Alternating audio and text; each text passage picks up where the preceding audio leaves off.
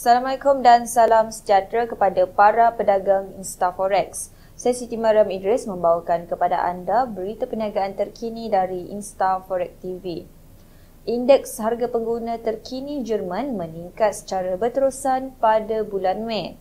Selepas data tersebut dikeluarkan, mata wang euro bergerak lebih tinggi berbanding dolar AS. Pasangan euro-dolar terlebih dahulu bermula di paras terendah sekitar tahap 1.1100 dan kemudiannya mencapai paras 1.1136.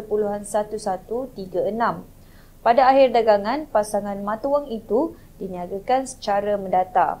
Hari ini pelabur tidak sabar untuk menantikan keluaran data buruh Jerman dan angka awal CPI bagi kawasan euro. Walau bagaimanapun, mata wang Amerika berkemungkinan mengukuh berbanding euro berikutan pengumuman data keyakinan pengguna AS pada bulan Mei. Tetapi terlebih dahulu, perhatian perlu diberikan terhadap petunjuk ekonomi di kawasan euro, terutamanya di Jerman. Angka CPI terkini Jerman sepadan dengan unjuran awal. Menurut anggaran pertama, harga pengguna Jerman meningkat sebanyak 0.3% pada bulan ini berbanding dengan kejatuhan 0.4% pada bulan April. Bacaan ternyata sejajar dengan unjuran penganalisis. Akibatnya, euro meningkat berbanding dolar AS. Pada asas tahunan, angka inflasi awal juga sejajar dengan jangkaan pasaran.